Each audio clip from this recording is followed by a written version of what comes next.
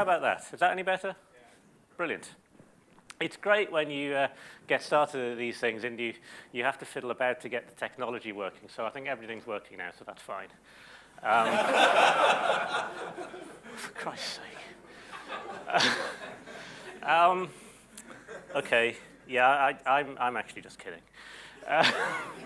So it's just a slide. It's quite hard to get these slides, actually, because when you get this sort of thing, it's hard to take a screenshot. We're quite used to this, aren't we? Software just not working the way it's supposed to. And when this happens to you, this probably happens to you, or something of this form happens semi-regularly, and you just kind of curse and reboot your machine. The point of my research, what I'm aiming to do, is make it so that you know, just the fact that software fails should be a thing of the past. It's kind of embarrassing that you write a program, and not only does it not do what you're supposed to do, it doesn't even do that. It doesn't even get that far because it's crashed. Now, we can just reboot our laptops, but if you have one of these, does anyone have one of these? Nobody has one of these anymore. Do you recognize it, anybody? If you've been to one of my talks before, you might recognize it. This is the Mars Climate Orbiter, which NASA sent this to Mars in 1999. The intention was that it would communicate with the Mars Polar Lander, relaying back climate information back to Earth. What it actually did was crash straight into Mars, which is why this is an artist's impression rather than a photograph. The reason it crashed into Mars, you'll see I've given the heading type error. There was some code that was working in imperial units and some code that was working in metric units, and this didn't get on. And obviously NASA have not made this mistake again. They think about this kind of problem in advance.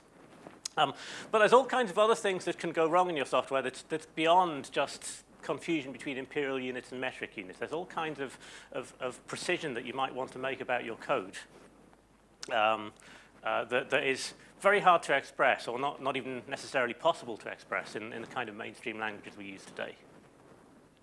Something a bit closer to home you might recognize. Remember this? So this is a security error that was so painful it even got its own T-shirts and logos, and marketing departments got involved and all sorts. So this is Heartbleed. Really, we should know in advance that this kind of error, I would hope that we can make this kind of error just not possible. If a program type checks, you should know that at least it's going to run to completion, and it's at least going to perform within the various parameters that you've given it up front. So this is what I'm going to talk about. So I'm going to talk about my attempt to make this the way we program in the future. I'm just to manage expectations a little bit. I'm not expecting you to take what I'm, to listen to what I'm saying, take what I'm saying, and then use it in your day job tomorrow. This is well, maybe some of you will, but it's I'm not going to expect this to take over the world, within the week. But I do want it to. I don't want you to go away thinking about, okay, maybe there is another way. Maybe there is a better way to approach software development. And maybe, if nothing else, to get you thinking about the types that you give your programs up front. Maybe to get you, just get you thinking in advance about what kind of performance characteristics, resource usage characteristics your program is going to have. You can download and install it. You can even do it during the talk if the wireless is working, I suppose.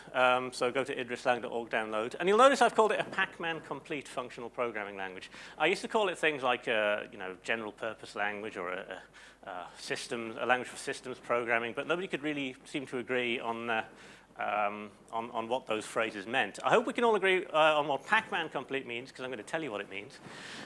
It means there is enough in this language to give you the capabilities of implementing a Pac-Man game if you want to. Now, in practice, that means you're going to need to interface with the system. You're going to need to run reasonably quickly. You're going to be able to have to do graphics libraries. You're going to have to do responses to input, and so on. So it's, I think, more interesting than Turing complete in practical terms. So some chuckling there. I mean, a Turing complete language or a Turing complete system, you can use it to solve any kind of computable problem, but a lot of surprising things are Turing complete. For example, the C++ template language is Turing complete, but you're not going to go and implement Pac-Man in the C++ template language. Just listening out for someone saying challenge accepted, because I've occasionally been in the kinds of rooms where people do that. White space is Turing complete, but not Pac-Man complete. So I'm just saying that this is a language in which you can do your day-to-day programming if you really want to.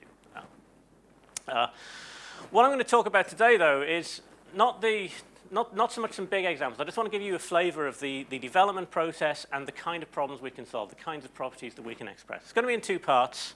The first sort of 25 minutes or so, I'll just give you a brief tour of programming in Idris, showing the methodology. And the title of this talk was Type-Driven Development in Idris. And this is about TDD. I'll call it Type DD just to disambiguate.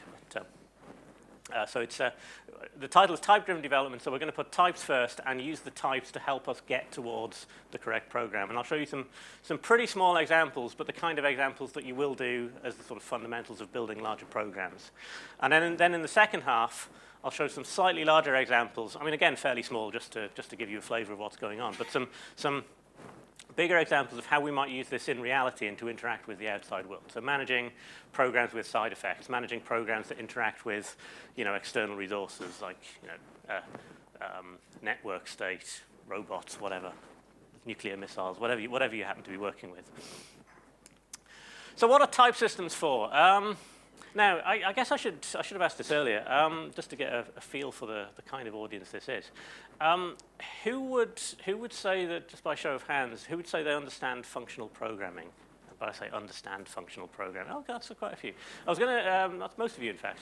By understand, I simply mean you can look at a simple Haskell program, just pick Haskell as an example, Haskell ML program that maybe reverses a list. You could look at it and think, yeah, I can see what that's doing. So just to clarify. Yeah, more hands going up. Good. So I don't mean that you can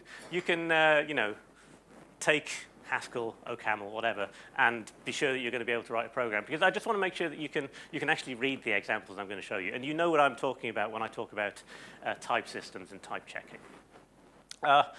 So many of you in your day jobs might program with statically typed languages. Many of you may program with dynamically typed languages. All languages that you will use these days have type checking and type systems. They'll differ in when they check types, whether that's before you compile the program, while you run the program.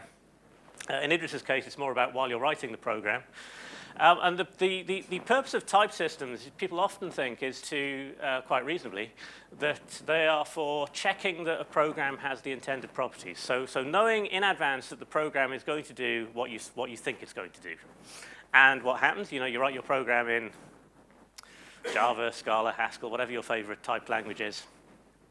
You feed it to the compiler, and pretty much every time the compiler says no. See me after class, you've done it wrong. It's like you're handing over your latest work to the priest who will bless it or not, or who will give you a mark out of 10, probably 0.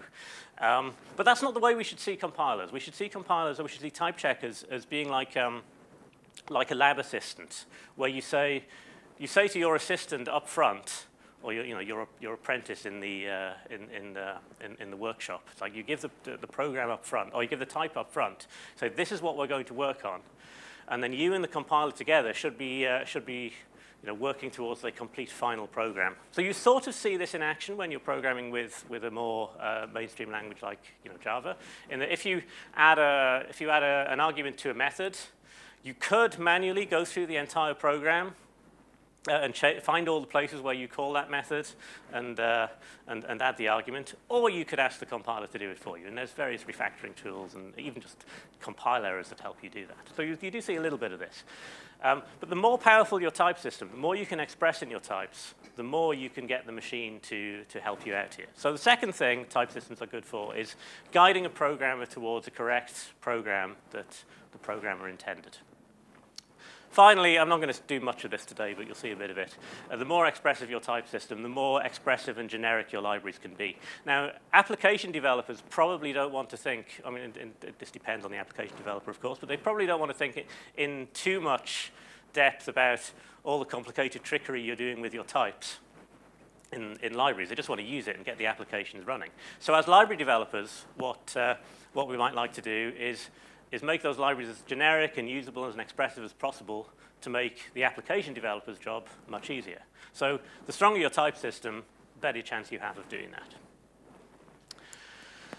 So in type-driven development, we're putting types first, much like, so the name type-driven development is deliberately similar to test-driven development because many of the ideas are remarkably similar. So in test-driven development, you put the tests first, and you use the tests to help you decide what the program is supposed to do, help you work through the various edge cases, help you make sure that the program keeps running after refactoring, and so on. All of these things that putting tests first is good for. Type-driven development puts types first. And everything we do is going to have, every action we do is going to come under one of three headings.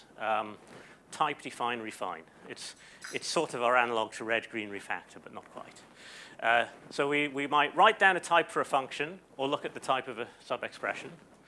Then we might define a program. And notice I said programs are possibly incomplete because the vast majority of the time, the programs you write are incomplete. In fact, almost 100% of the time, programs you write are incomplete. I think it's really useful if a compiler or if a language implementation can help you work with incomplete programs and tell you bits about your incomplete programs to help you make progress. So defining a program might be making a possibly incomplete implementation. And then the refine step, the final step, possibly final step, is to improve or complete that implementation. So take the implementation you've got, possibly incomplete implementation you've got, and take it further. So I think I'll just get on with some coding. So that's pretty much it for the slides. And I want to actually show you what I'm talking about. So firstly, am I OK for font size here? Yeah, nodding at the back. So just by law, I have to show you Hello World. We have modules, we have a type declaration. Every function has a type declaration. Remember, we say types come first, so every function has to have a type declaration. This particular type declaration says main is an I/O action. Idris is a pure functional programming language, which means that functions can only that they are just expressions. This expression is an expression that describes what the program will do when it's run. So an I/O action is a description of the I/O actions that happen when the runtime system gets hold of the program. And just to give an idea of how we do compile and run these programs, you can load this at a read eval print loop. So there's an interactive prompt.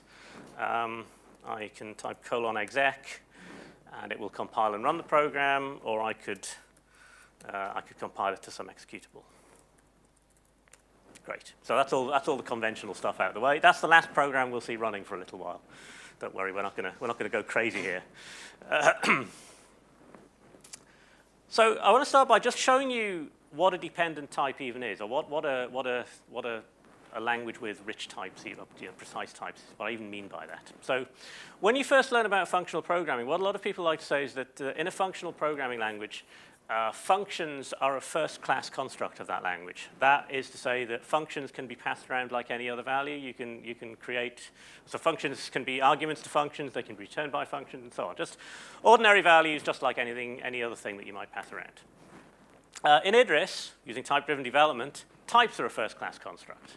So this is, in some ways, this is like the essence of what's going on here, is that types are things that can be computed by functions, they can be returned by functions, passed to functions, and so on. Once you can do that, it means that you can calculate the types of some parts of a function based on some other inputs to the function. Now, again, show of hands, who's done some C programming? Not as many as I thought, actually, but quite a lot of you. If you've done C programming, you've encountered this idea, and it's in C, it's printf. If you've seen printf, if you've used printf in C, and if you haven't done any C programming, you've probably heard of printf. The idea of printf is you've got a format string, and then you've got some other stuff. And that other stuff, the types of that other stuff, and the amount of that other stuff depends on what the format string was.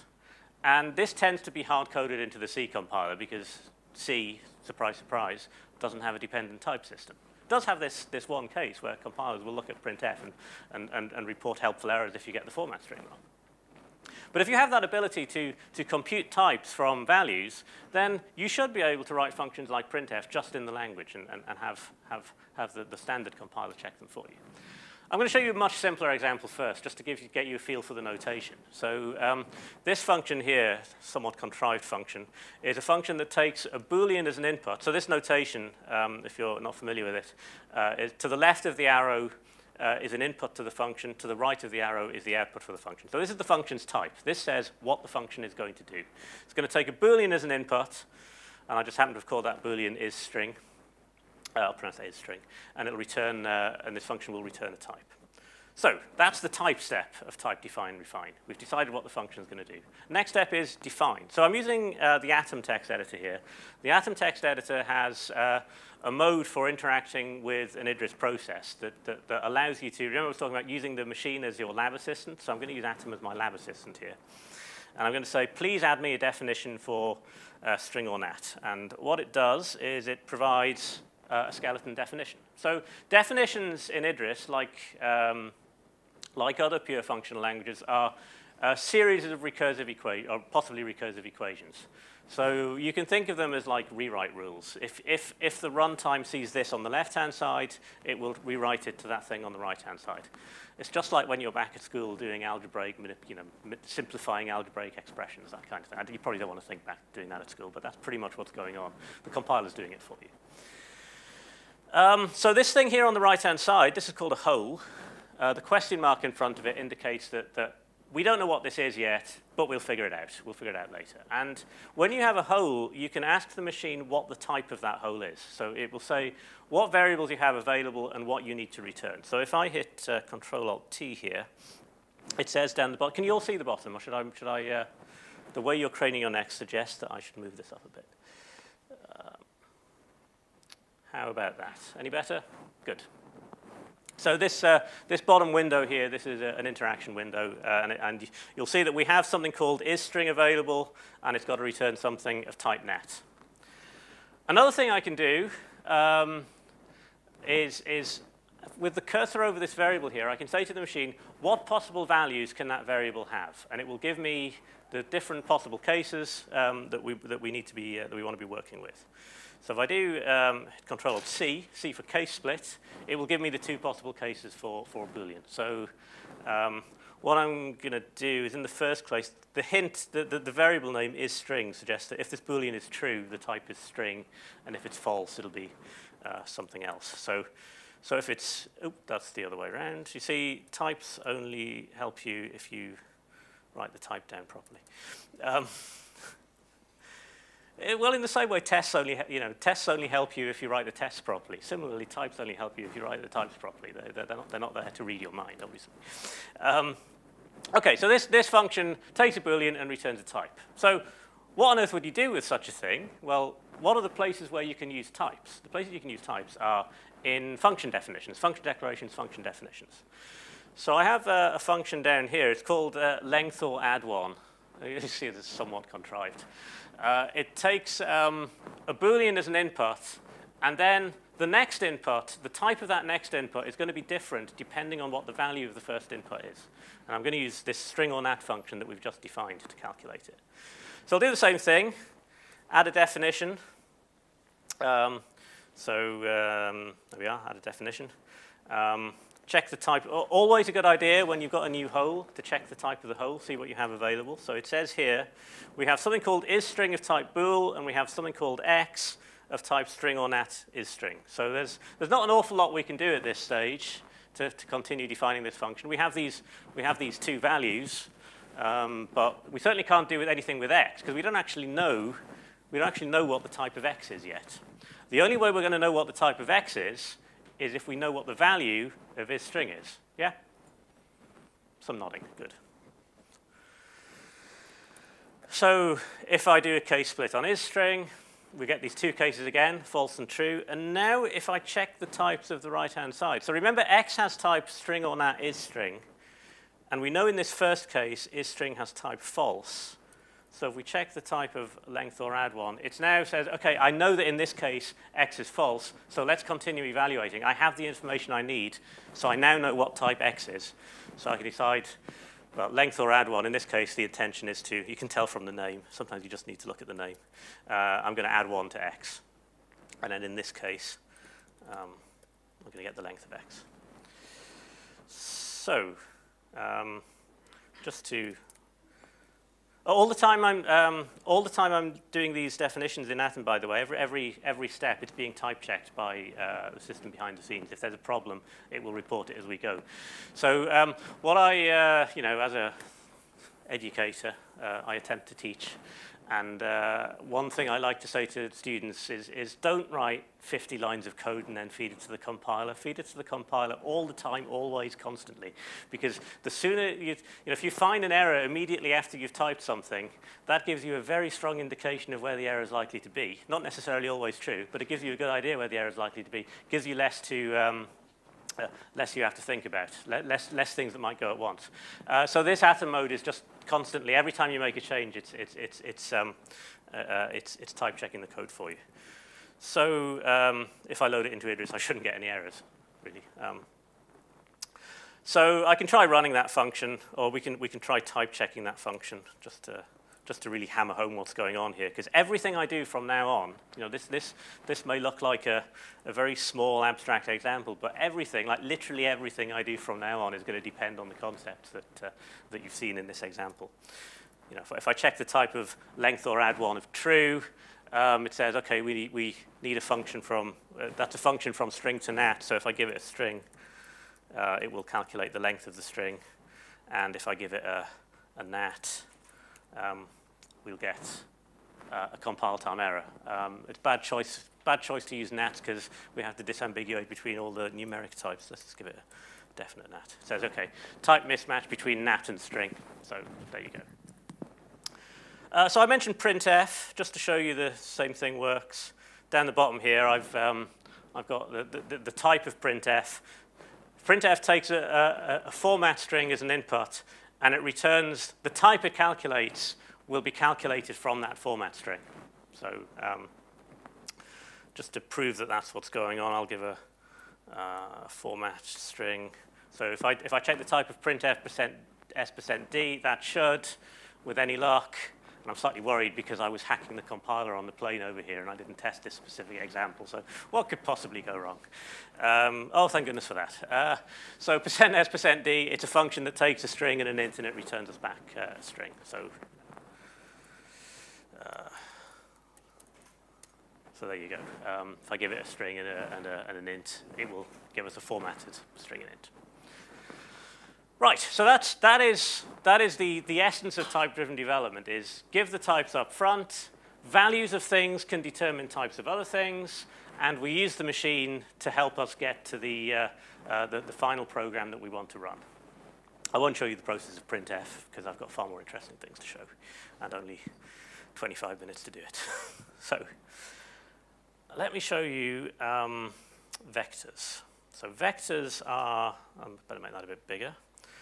Now, when you're working with list types in your favorite programming language, you might write functions where you make assumptions about lengths of the list. Like you might make an assumption that a list is not empty. Or you might make an assumption that if you have two lists, those lists are the same length, because whatever source you've got the list from, they always provide you things of the same length. So if you're a good citizen, you will write in a comment above the function, assumption, lists are the same length. And then 6 months later, when someone has changed the source of those lists, they're not the same length anymore, but your comment still type checks, funnily enough, and your program no longer works. So when you have more precision in the types, when you have the ability to calculate types of things from values of other things, you can actually state those assumptions precisely in the type, and your comments will be type checked, sort of. So what I have here is a definition of lists with length. So this might look a little scary at first. I'll walk you through what this definition means, and then we'll see some examples with it. So the idea is a list will carry in its type some information about the length of that list. So here we're defining vectors which are, they have, so you can read this as a function which computes a type, kind of. So vect is a function which computes a type, taking the length of the vector's input. So we always call lists with length vectors. It's just a thing we do, a bit of notation to get, a bit of terminology to get used to.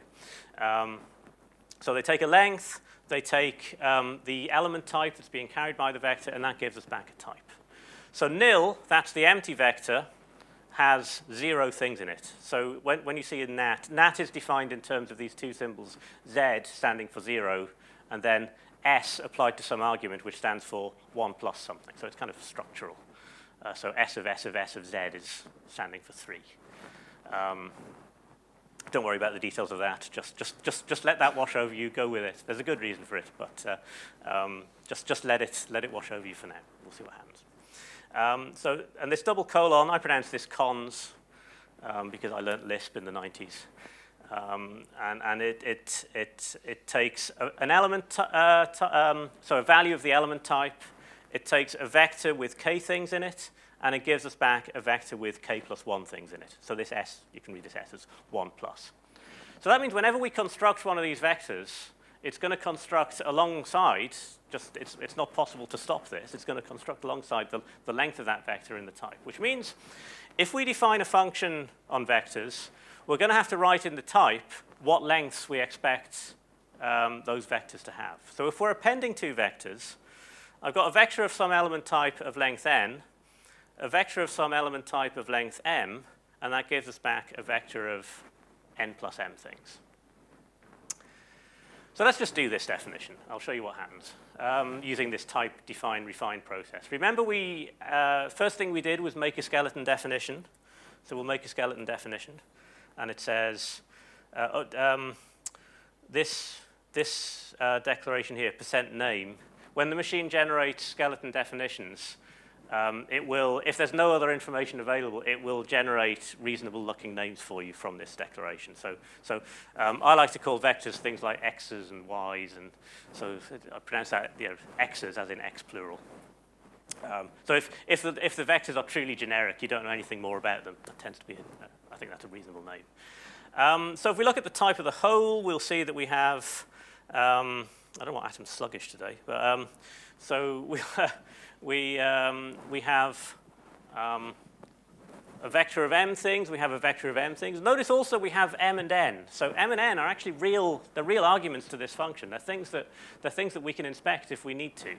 But we also have x's and y's of these particular lengths, and it's going to come back with we've got to come back with a vector of n plus m things.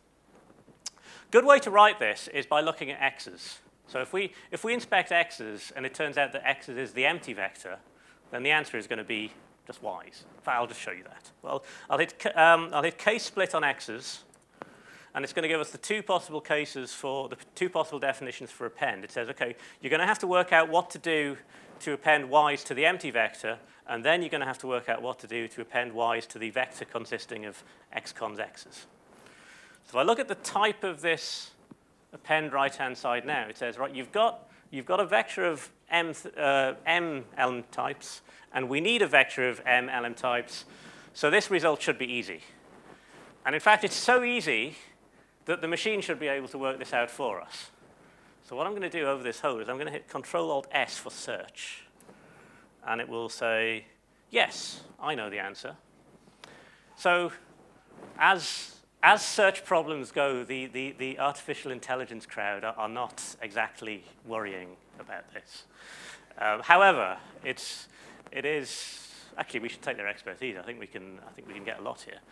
The amusing thing actually is if you look at the second case, let's just quickly look at the types here.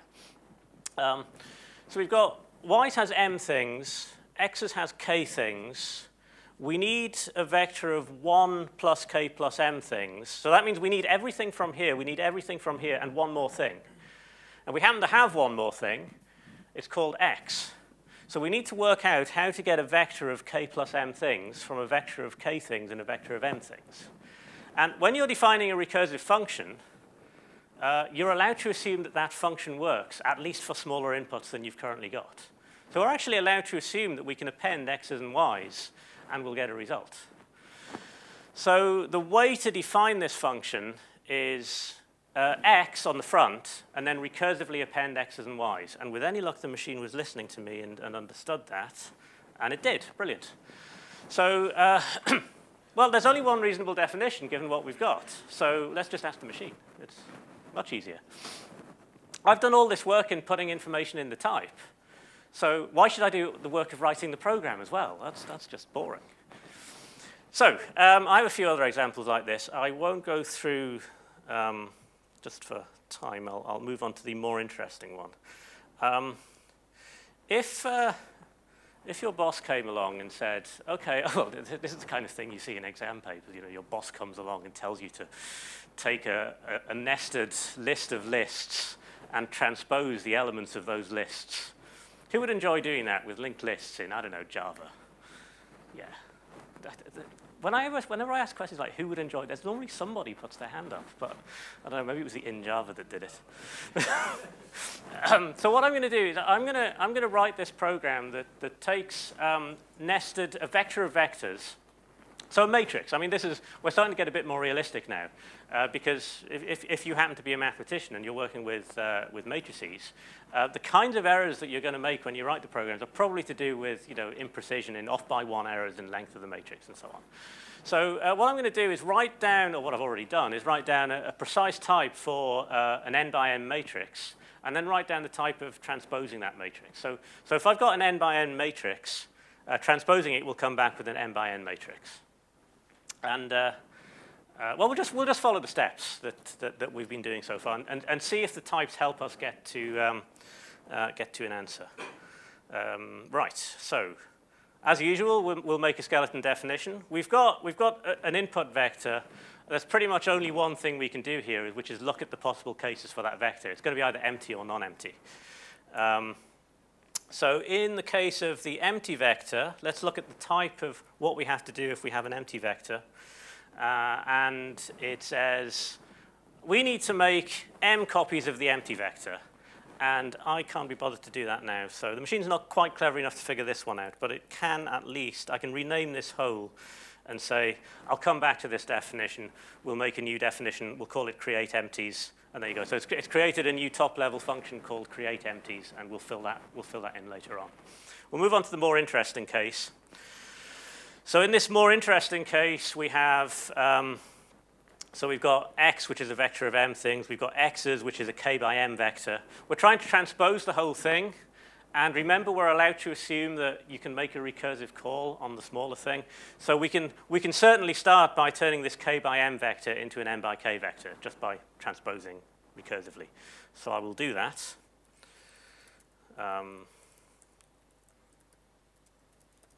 So this notation just means do evaluate this sub-expression and bind it to this variable. So,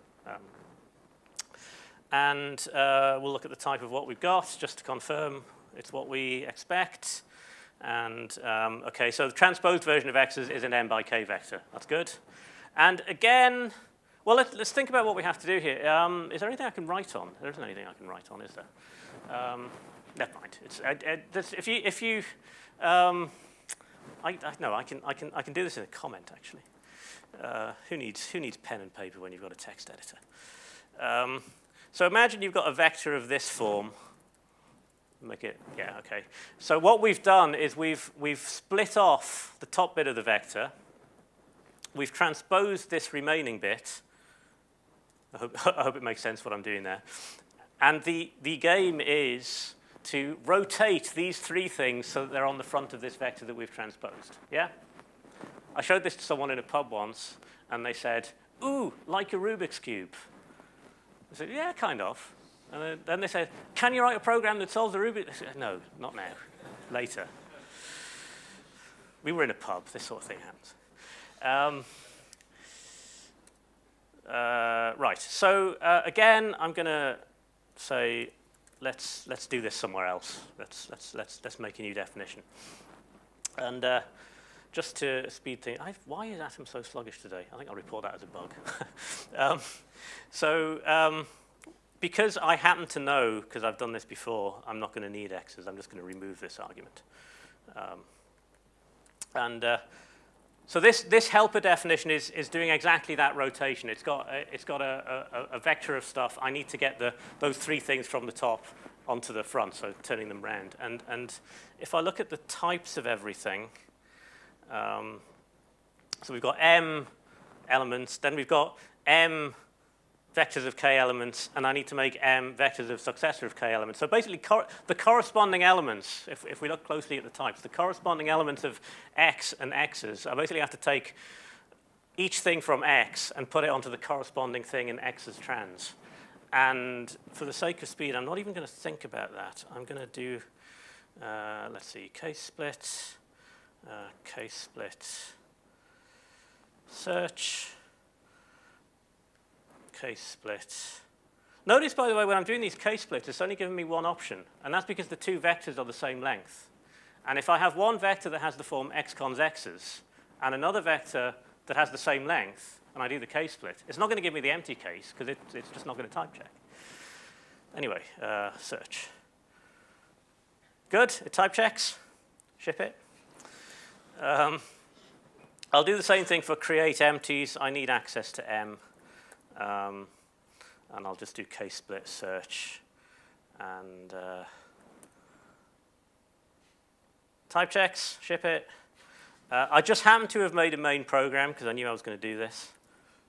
Yes, I did prepare in advance. I'll load it into, it'll complain that there's a couple of definitions I haven't made yet. But what this does is it asks for the size of the vector. It will invent a vector, and then it will transpose it. So a 5x3 vector, it's made a 5x3 vector, and it's turned it into a 3x5 vector. I guess you can confirm that that really is a transposed vector. And I just did that by looking at the types. And asking the machine to help out, because that was much easier than actually thinking about how a vector transposition. I mean, we do have to understand how vector transposition works. This k-split and search really isn't a substitute for knowing what the program is supposed to do. But once you've looked at the types, that gives you a hint as to how that program is going to have to proceed. It's made us think about, so that thing I sort of drew in the text editor with the dimensions and the rotation makes us think about that. So before I move on to state, just one thing, we can do compilation at the command line. Sometimes you want to do batch compilation, and to show how this might work, we can actually, what I could do. So Idris has, Idris has a way of plugging in backend. So if you want to be generating JavaScript, say, you could write something that takes the Idris intermediate form and generates JavaScript, or let's say, like if you happen to be writing a WordPress plugin, as I'm sure you practically all are, you have to write that in PHP. Well, you don't have to write it in PHP. You could write it in a language that compiles to PHP. So why don't we... So I don't know if any of you ever fancy writing a linked list transposition program in PHP. I don't. But my compiler can do it for me. And just to prove it, it's doing the right thing. There we are. That's a linked list. And I guess we should have a look at the results just to show that it really is PHP. And this is what it generates. And this is kind of like enterprise ready. Yeah. Anyway, good. Moving on. Right, so that's the basics. And now you're all going to go and write WordPress plugins in Idris, I hope. I did that as a bet. Just to be clear, I didn't spend much time on that, which is both reassuring for you and pleasing for me, because that's only about 130 lines of Haskell code to do that. I mean, it's incomplete in that there's primitives that it doesn't have, but that's just a matter of adding the primitives.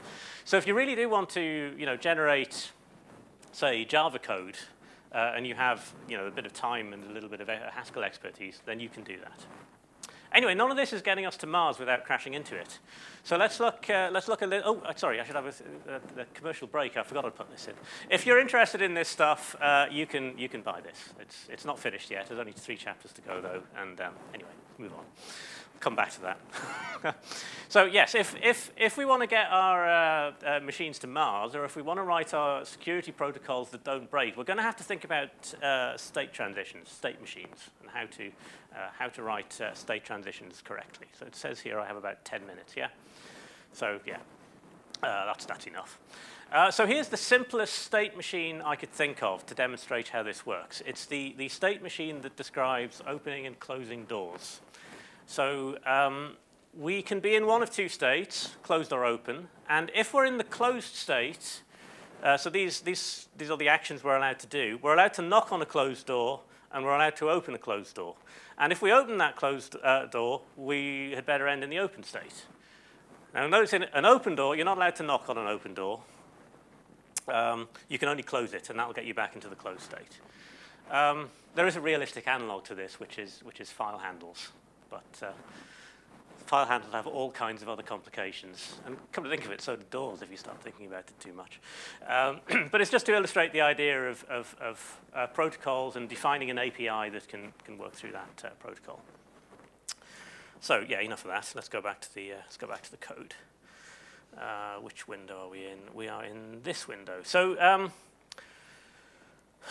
what we have in Idris is a library that allows you to describe effectful programs, and those effectful programs can have some. When you execute an action in an effectful program, that program can have some influence on the underlying state. So this is one of the simplest possible effectful programs, just to show you what the structure is like. So it's F means it's effectful.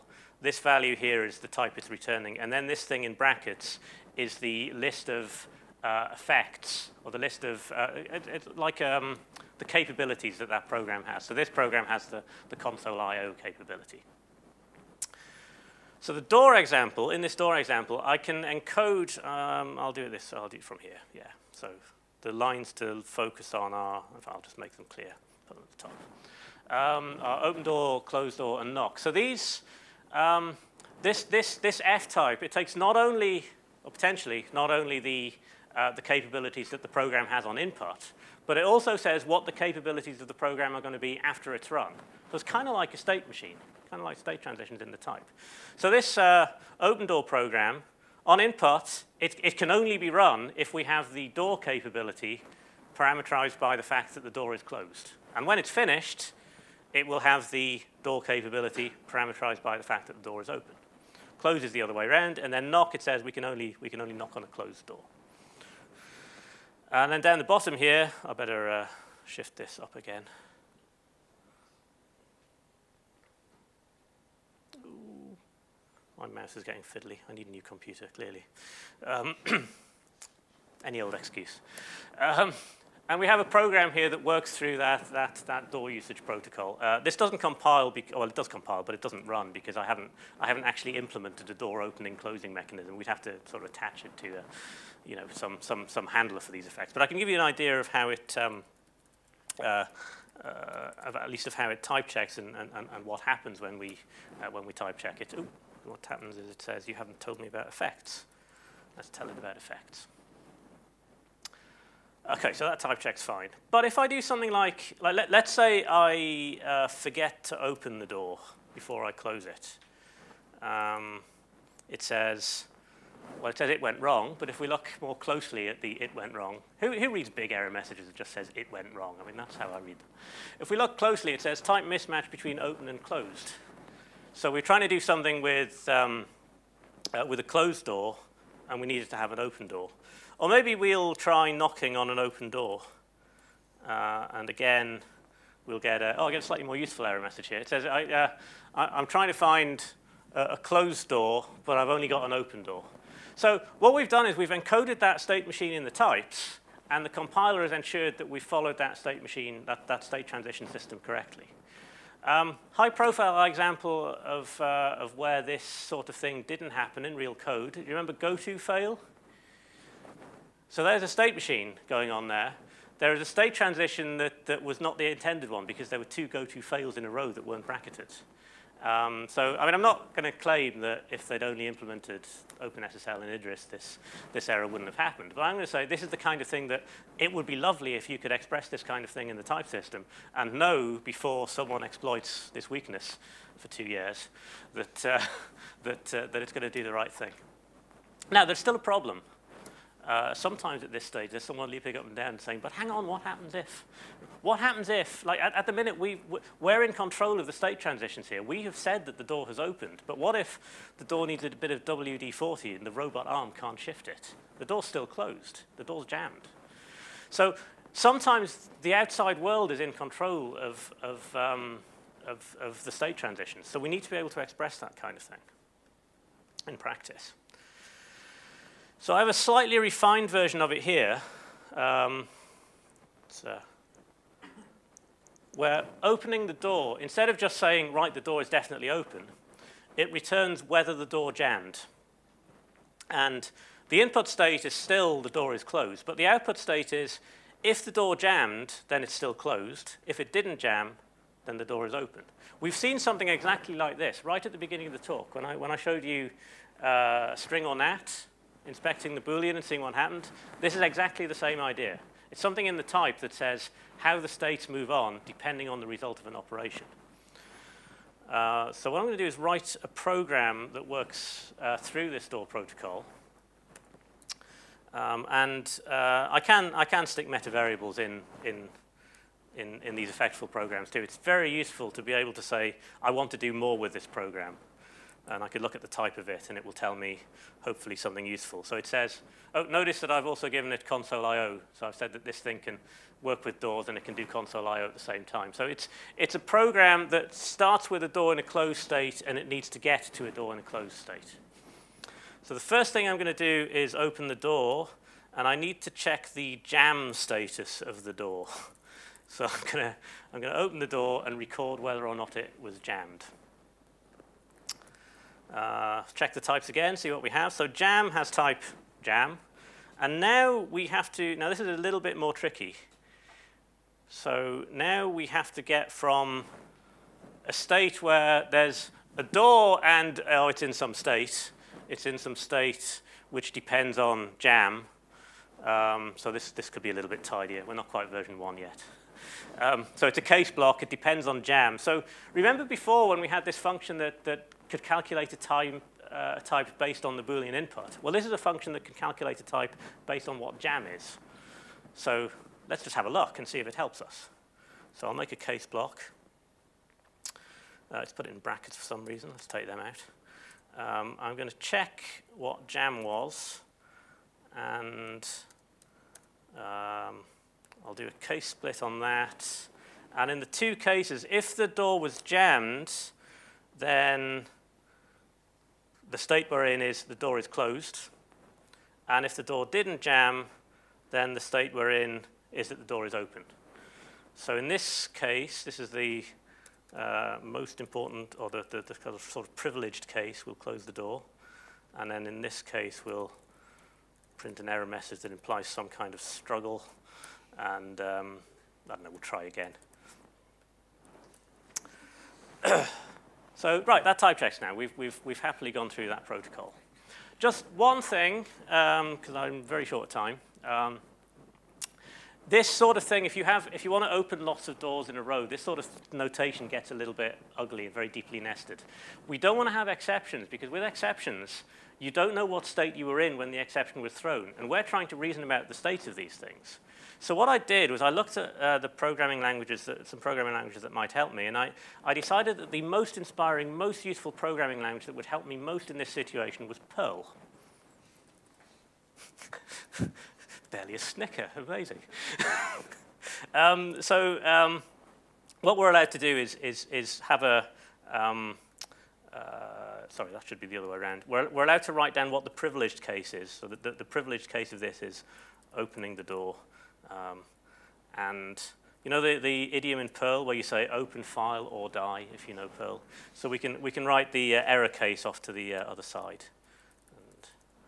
And then we can, normally I type check more often than this, but then we can have as many of these things as we like, and we don't get that horrible deeply nesting of things.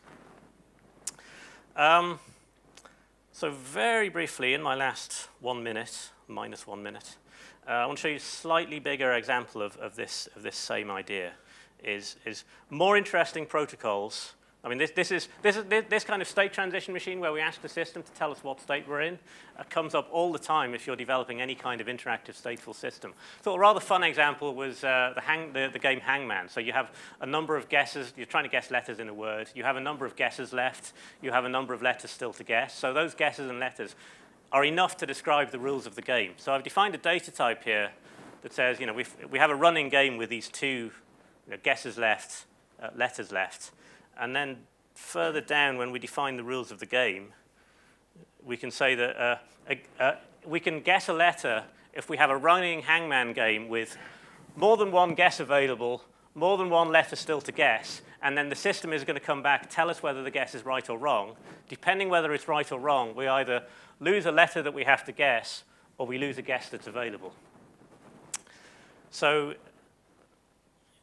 when you come to implementing this thing, like writing the interactive interface for this game, it's exactly the same as if you didn't specify that in the type. So the program itself, there's no real dependent types going on that you can visibly see in this program. You just write the program as you would normally. But if you make a mistake, like for example, this really happened when I was writing this. Instead of looking at the number of guesses left to see if I'd lost, I looked at the number of letters still the number of letters still to guess to see if I'd lost, which is the wrong way around. I think I said that the right way. And I got a type error, which was pleasing, and it surprised me. And another type error I got was, it didn't occur to me that when I read the list of words, that the strings I was reading might be empty strings.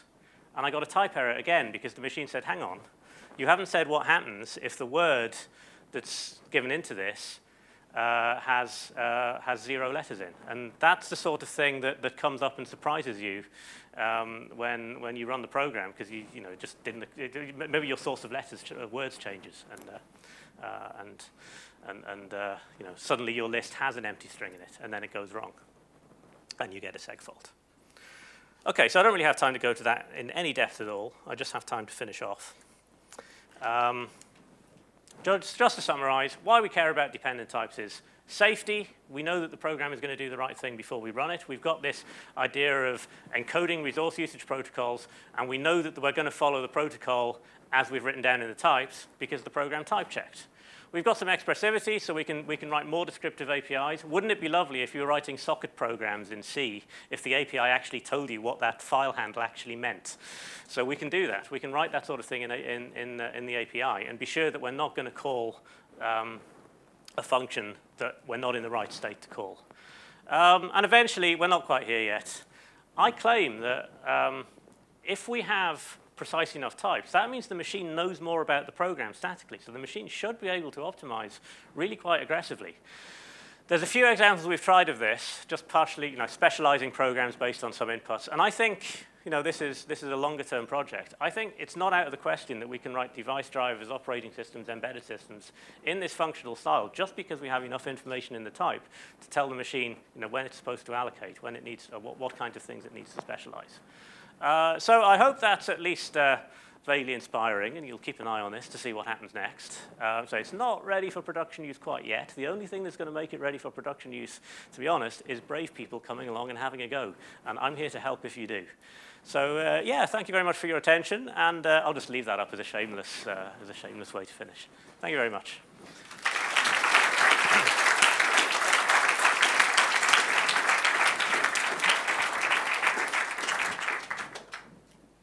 I don't know if we have time for questions or if I should do it over coffee. Yeah. I'm afraid I haven't done Pac-Man. I have done Space Invaders, and my claim is that Space Invaders complete implies Pac-Man complete. I think there's a hierarchy. So if, yeah. So if you, it's too boring. I'm an academic. I do ideas. I don't do implementations. I hope that's demonstrably false. I do implementations, but yes.